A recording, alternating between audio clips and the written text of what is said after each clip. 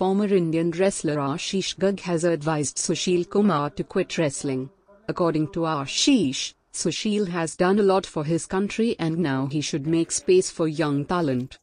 Everyone is just surprised to see Sushil Kumar's performance in the game.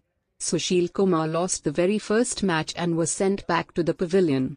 Now Sushil is getting advice from all over the country to leave the game.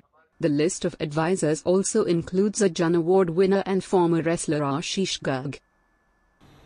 सुशील क्या सोच रहे हैं, उनकी क्या planning है वो तो सुशील बताएंगे। जहाँ तक मैं समझता हूँ अब सुशील ने मेरे हिसाब से भी संन्यास ले लेना चाहिए, क्योंकि जो वो खेल चुके वो इससे बड़ा मेडल और वो जीत भी नहीं सकते।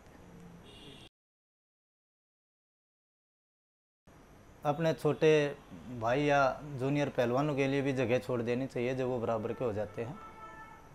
तो बाकी अब सुशील की क्या प्लानिंग है, सुशील ने देश को मतलब इतना दे दिया। मैं समझता हूँ इस सदी में हम दूसरा सुशील कुश्ती में नहीं देख पाएंगे।